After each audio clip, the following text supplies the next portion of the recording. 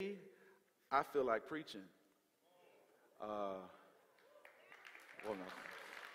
Wasn't expecting that. Amen. Hebrews chapter 12. And here's the reason. God's word just fires me up. I just love the scriptures. And I count it a joy to know that there's nothing I can say that can change anybody's life. God wrote a book, and we want to lean in, not to the preacher, but lean into the scripture. For God's word changes lives. And if God doesn't show up, we're just a bunch of religious people with no power. And so I want to invite you to meet me in a very powerful passage of scripture in Hebrews chapter 12. Hebrews chapter 12, as this is a standalone message.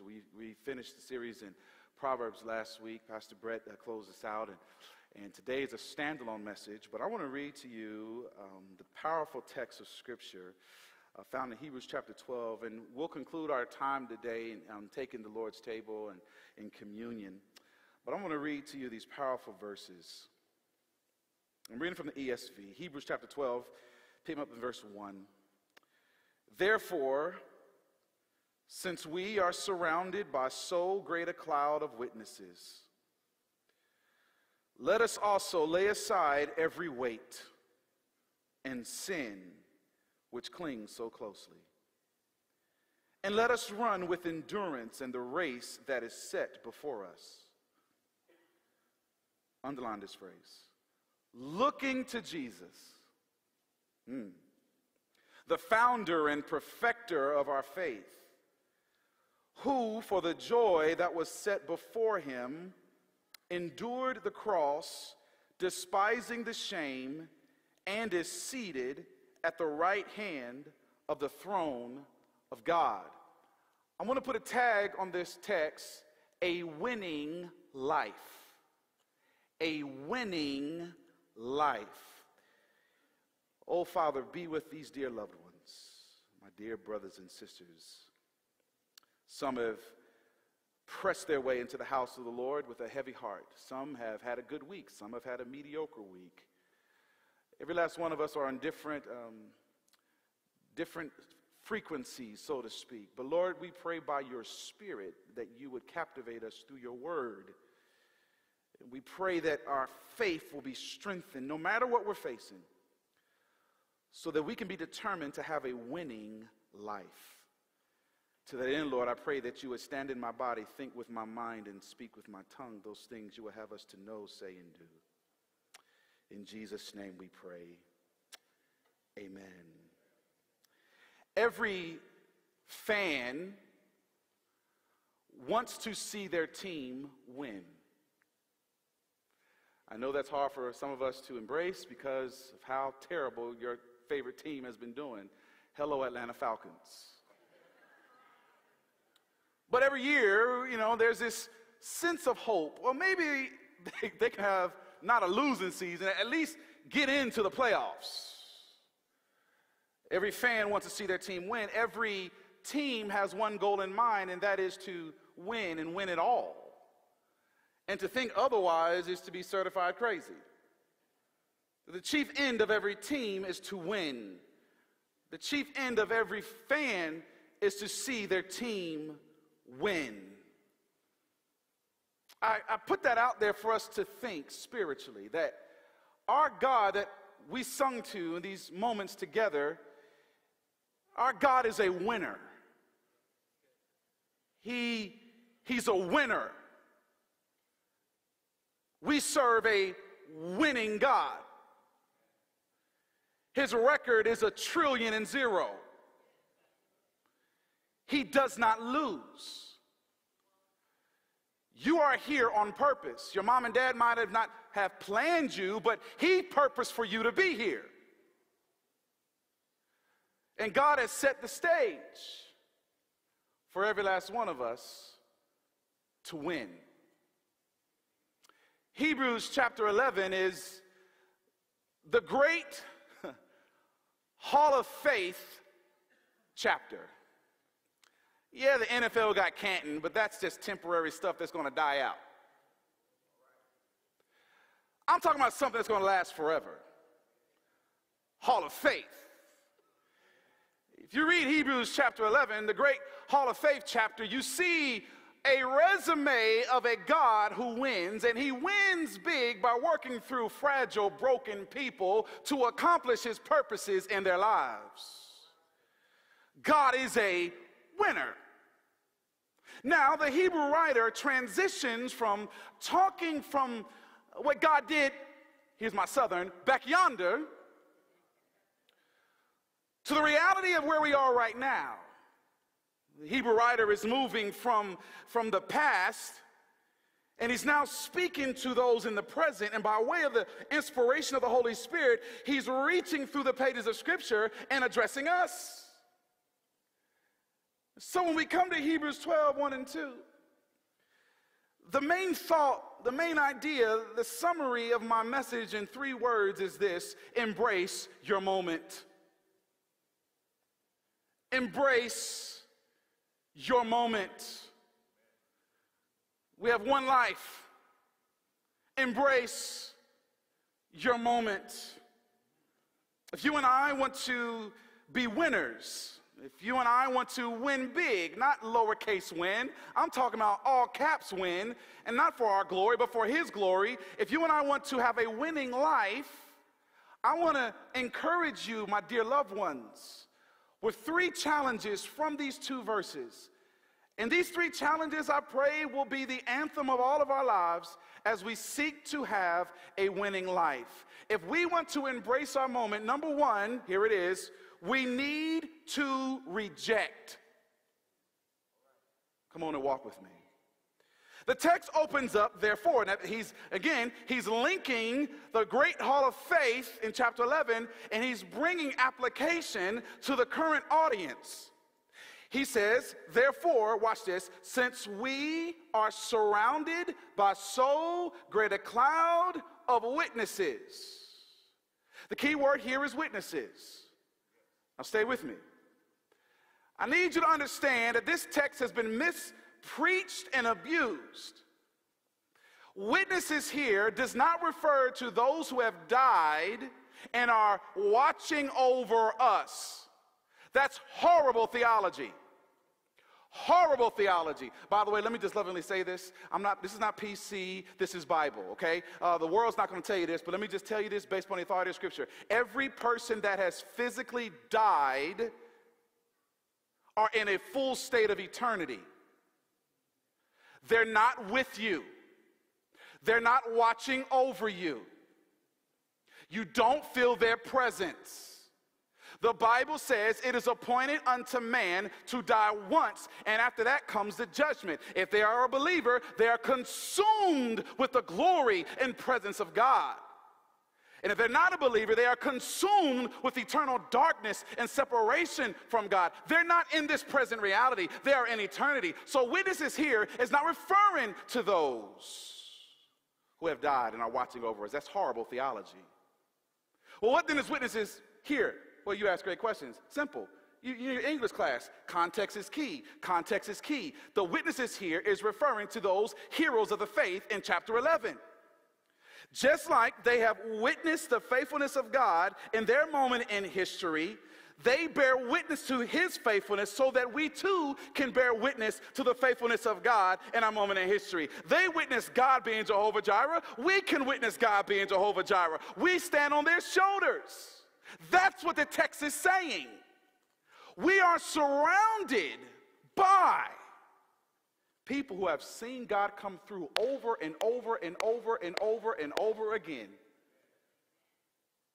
We are surrounded by a great cloud of witnesses. People who have witnessed the faithfulness of God. And in light of that reality, the writer says, let us also lay aside every weight. One version says, throw off. That's where I get the idea of reject. This is not a gradual thing. It's not something you stop and say, well, let me just pray about it. No, it's immediate.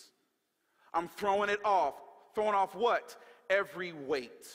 These are loads. These are burdens. These are anything that hinders movement when it comes to my walk in faith with the Lord. Let me just stop here and just think and ask this question. What are some big weights that we all deal with? Of course, I can give us a lot, but let me just give you two. First of all, I'll say the weight of worry. Anybody know what I'm talking about? The weight of worry. Jesus says in John 14:27, peace I leave with you. My peace I give to you.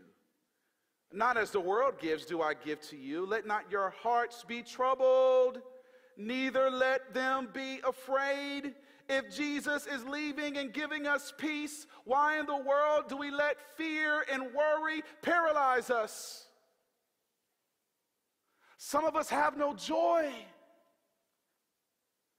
because we're too worried.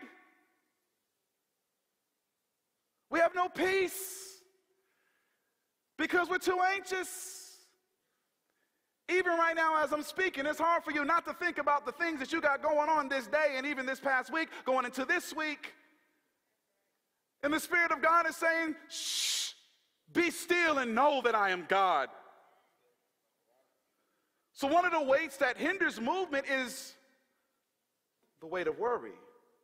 We can't walk in faith and be fearful at the same time. We can't walk in faith and be anxious at the same time. Here's another weight, the weight of laziness. Laziness is a killer. But let me jump on out there. I'm going into the deep end today. Spiritual laziness is a killer. Some of us have been saved for all these years and have never read through the Word of God. We know the church culture, but we don't know the Lord. We know all the stats in our jobs and our careers inside and out, but we don't live in the truthfulness of His Scripture. We keep going around the same issues over and over again, and God's thinking, when are we going to learn? Why do we keep managing our sin instead of dealing with our sin? There's a difference. And this weight of spiritual laziness is holding us hostage from experiencing all that God has called you and I to do. That hinders movement. We can't walk in faith and be spiritually lazy at the same time.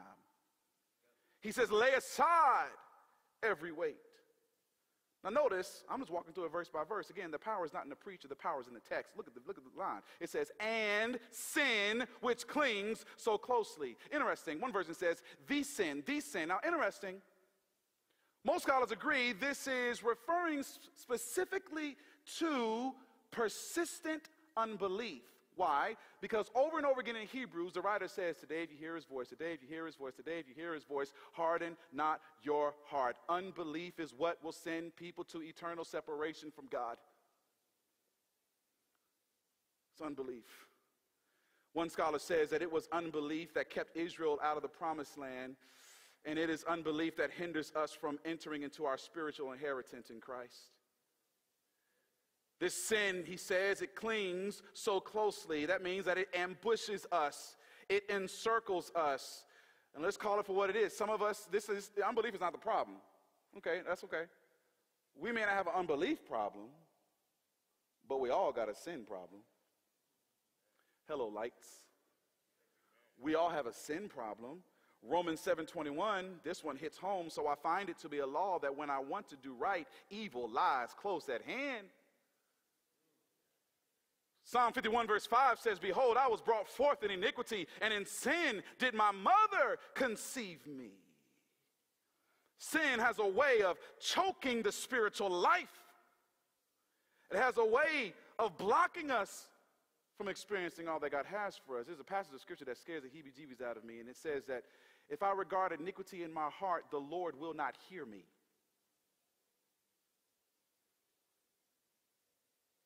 The Lord will not hear me. Every NBA player, when they warm up, when they get ready to, for the game, you see them in their jumpsuit. They're standing there, national anthem's being played, and they're standing there on the court. They got their jumpsuit on, but when it's game time, they remove their jumpsuit. When you watch track and field players, they'll have their jumpsuit on, but when it's time to run, they remove their jumpsuit. What am I saying? What am I saying? If you and I want to move and play smoothly for the Lord, we need to at least do two things. Number one, identify what's slowing me down and get rid of it. Identify what's slowing me down and get rid of it. Now, let's just call it for what it is. We don't have to pray about it, fast about it, seek counsel about that one. We know what it is. For some of us, we know who it is. What is slowing me down? Is it a person? Is it a bad attitude? Is it something in a secret place that nobody knows, but God knows? If I want to reject what's slowing me down, I need to identify it and get rid of it. But a second piece of applicational mail I'll say is this: let the faithful inspire us. Who are those that you can look to that have spiritual mileage? Who are those praying grandmamas or mentors or people that have been walking with Jesus that you can ride their coattails, that you can get wind in your metaphorical sails? Who are those people you can look up to? I think of my father, the greatest man that I know. He's poured his life into me and my siblings. Think of my mom, who's a tough woman. Love the Lord, sweet lady, but don't cross Sister Karen Loritz. My mama used to have that special anointing. Back in the day, I'm acting a fool in the last row, thinking I could sneak some candy in my mouth. I grew up in the Baptist church. You didn't do that when the worship is going. When the choir is giving their A and B selection. That's African-American colloquialism for the first selection and the second song, for those who don't know what I'm talking about. My mama would be singing alto or second soprano, and mama would just give me a look. My life was over. Some of us know what we're talking about. But I think of my mom. I think of Dr. Dwight Perry, who taught me how to preach at Moody Bible Institute. I think of Dr. Winfred Neely, after every homiletics class, would take me to his office and pour into me. I think about my first shot, young 22-year-old, fresh out of Bible college, my spiritual father in the ministry, Dr. D. Darrell Griffin. I think of my brother, Brian Loritz. I think about so many who have invested in my life. Do you have anybody who has witnessed the faithfulness of God in their life that you can draw inspiration from? Well, I don't have anybody, Brendan. That's okay. I thought about you when I read Romans 15, verse 4. For whatever was written in former days was written for our instruction, that through endurance and through the encouragement of the scriptures we might have hope. Yeah, you may not have nobody right now, but you have the word of God.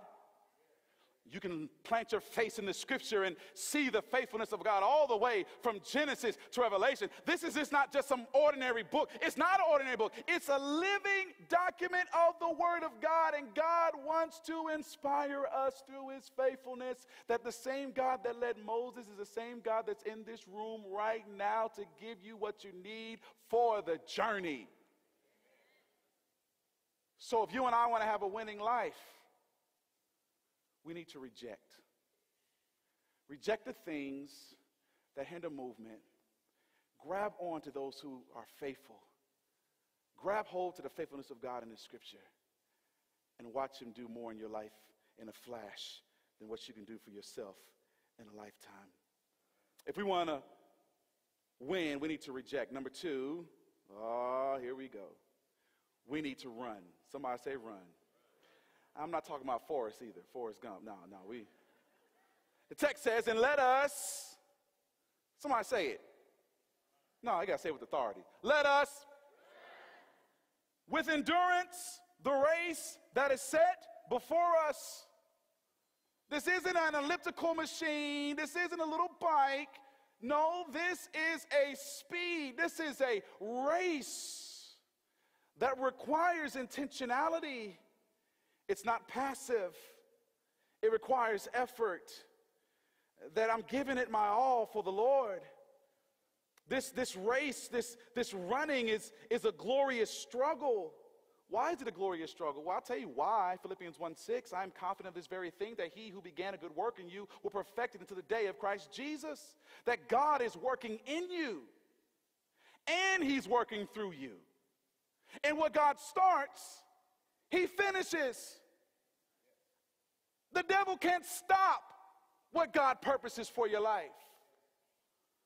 And so he says, run with endurance. Here it is, the race that is set before us. Literally, this is not a sprint, this is a marathon. And I love this idea of a race. God is the one that set out the race. For we are his workmanship, created in Christ Jesus for good works. We're not saved by good works, but we are saved to produce fruit with works that glorify him for all of eternity. So the race that he set before us, that he's marked out before us, here it is. It's the Christian life. Listen to me, church. We are here on purpose, for a purpose, to serve the purposes of God. We are here on purpose, for a purpose, to serve the purposes of God. Paul, speaking of the Christian life as a race and staying in the race, I love this. He says in 1 Corinthians 9:26 and 27, so I do not run aimlessly. I do not box as one beat in the air, but I discipline my body and keep it under control. One version says, make it my slave, lest after preaching to others, I myself should be disqualified. We need to run. If you were to watch an NFL practice, you see quarterbacks throwing passes all the time. The wide receiver catches the ball, but you never see the wide receiver catch it and then circle back to the huddle. No, he catches the ball and he goes all the way to the end zone. Why? Because he wants to finish the play. He wants to ingrain in his muscle memory that when I catch, my goal is to score. What good is it for a basketball player to have Steph Curry handles but can never make a shot? I don't care how cute it is. Okay, you're doing crossover. Okay, cool. But you can never finish at the rim. Listen to me. One of the most frustrating things is for us to start something but never finish. Some of us are excellent starters, but horrible finishers. Look at the culture we live in the Western world. Every gym is packed January.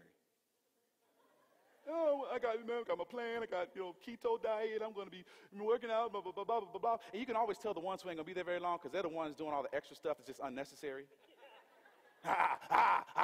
Okay, you're going to quit next week. But what good is it? They're going to quit by Valentine's Day, and it happens every single year. Listen to me. It's not about how we start. It's how we finish. God wants every individual here to finish well. I don't know about you, but I want to hear, well done, good and faithful servant. Yeah, we all got issues. Nobody's here is perfect. But we serve a God who can help us finish the race. Don't run at the tape, run through it. Run through it. If you and I want to have a winning life, we need to reject. We need to run. And I feel like running laps around this room because the third one we need to look. Help me, Holy Spirit. Because the text tells us, here you go. Looking to Jesus. One version says, fixing our eyes on Jesus. 1 Peter chapter 1, there's a line in there that says that we need to fix our hope on Jesus. Several years ago, my wife and I, we bought our house in Nashville, Tennessee, and I was so excited to hang up my flat screen in the living room. But the brother don't have skills for that. So I picked up the phone and called the wonderful ministry of Best Buy. They sent their disciples, the Geek Squad. They walk in the house and I told them where I wanted to put the TV. And the guy said, okay. He goes to the wall and he starts knocking. And I said, what you doing? He said, well, Ms. Loritz, if you put your Samsung TV on drywall, it might look cute for a while, but it's going to cause a big mess. So what I'm doing is I'm knocking because I'm listening for a stud. You see, the stud is a set of beams that's connected to the structure of the house. And it's connected to a foundation so that when I take your TV, I can fix it and you can enjoy the experience. And you never have to worry for it to fall down because it's fixed. Our lives will always be jacked up when we try to hang it ourselves. But when I hang my life on Jesus, there's an old song we used to sing in the African American tradition, that on Christ the solid rock I stand. All of the ground is sinking sand. You see, when our lives are fixed on Jesus, we're anchored. It doesn't mean we're not human. It doesn't mean we don't cry. But we're anchored. He says, fixing your eyes. That Jesus needs to be the only love person that has your soul. That you're falling in love with him. He is the founder and perfecter of our faith. One version says, author and finisher of our faith. He's the pioneer. He's the originator. Now, here's why. I love this. Here's why. Who, for the joy that was set before him, endured the cross. Who, for the joy that was set. Who, for the joy that was set. Who, for the joy, when you study scripture, always ask the text questions. What joy is he referring to? What helped him endure the cross? God help me preach this. What was set before him? What motivated our Savior? You ask great questions at 11:23 a.m. on a Sunday morning. Let me click off to you 4 things. I'm going through this real fast. Some of you like to write. Just listen and be blessed. This joy, number 1, is the fact that Jesus knew he would complete the Father's will. That is, in his mind, it was a done deal. John 17:4 says, I have glorified you on earth, having accomplished the work that you gave me to do. This joy, number 2, is that Jesus knew he would rise again from the dead. In other words, death could not hold him down. Acts 2:24, God raised him up, loosing the pains of death, because it was not possible for him to be held by it. This joy, number 3, is that Jesus knew he will be exalted. In other words, glory belongs to him. Not Mary, not Muhammad, not yourself, but it belongs to Jesus. Acts 2:36, let all the house of Israel therefore know for certain that God has made him both Lord and Christ, this Jesus whom you crucified. And number 4, this joy is that Jesus knew he will present believers to the Father in glory. That is, he keeps us and his promises. Let this bless you. Jude 24:25, now to him who is able to keep you from stumbling and to present you blameless before the presence of his glory with great joy. To the only God, our Savior, through Jesus Christ our Lord, be glory, majesty, dominion, and authority before all time, and now, and forever. Amen. But I'm not done, because the text is not done. Notice, God help me, who for the joy that was set before him endured the cross. Here it is, despising the shame. Whoa. He was willing to get spat on for you. He was willing to be ridiculed and punched in the face for you and for me. He was willing to be tied to a post with his naked back out and taking a cat of 9 tails, 39 lashes. He was willing to take on a 100+ pound beam and going the Via Dolorosa up Golgotha's hill. He was willing to lay with a shredded back, hands extended, with nails driven through his hands and his feet. He was willing to hang on an old rugged cross. He refused to come down. And he did this, despising the shame, which means this: he did not let anything come in the way from accomplishing the goal for redeeming you and me. Oh, the wonder of the cross. And that's why the text says, and is seated at the right hand of the throne of God. It is finished. It is finished. He made the payment for you and for me. And all power is in our Savior's hand. I love what Dr. Tony Evans says about this text in his commentary. He says, how did Jesus himself reach the finish line? The joy would come on Sunday, but the shame had to be endured on Friday. The Son of God made it through Friday by keeping his eyes on Sunday. We need no better example. Regardless of the suffering and trials you're facing, know that Resurrection Day is coming. Church, no matter what you're facing, he has power. If you're down and out this morning, he has power. If you need forgiveness this morning, he has power. If you need addictions to be broken this morning, he has power. If you need extra metaphorical winds in your sails this morning, he has power. If you want to go to a deeper place in your walk with Christ, he has power. Let the church praise him. He has power. He has power. And there's nothing in your life that's beyond his ability. For my God's record is a winner. And you can win. Every kid, I'm a parent, so I get it. Every kid, and we've all been there. You try to do something and they say something to the effect of, well, I can't. I can't do this, Daddy. I can't do this, Mommy.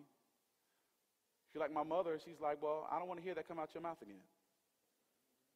Yes, you can. Let me help you. You know, a lot of us live our lives as if we can't get victory. As if we can't overcome. You fill in the blank. As if we can't win. Can I lovingly say this? That thought comes from the pits of hell. That is not from God. We can win because Jesus wins. And because he won on the cross, we can win in life. But we have to believe that.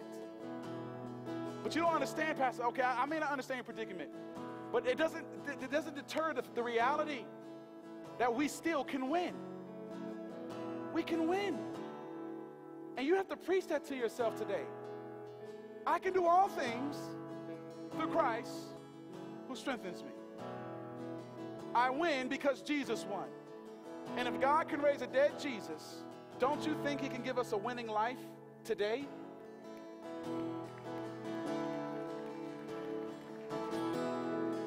But we have to believe that. The greatest battle that we have today is the battle up here. It's the battle in the mind. And whoever has the mind will have our feet. And we have to let God's truth clothe our minds. Paul would call it the helmet of salvation, anchored in truth, so that we can be all that God's called us to be. And so if you and I want to embrace our moment, we need to reject what's hindering us. We need to run this race that God has laid before us, and we need to look to Jesus. Let the Lord metaphorically fix your life on him and watch him do amazing things in your life. What better way to start that reality than to look at Calvary? That's it right there. Calvary. The greatest payment ever made for your sin and my sin was on the cross of Christ. And so We're going to take the Lord's table this morning. If you haven't received the elements, just lift your hand up. We'll have some of the ushers will come by and make sure they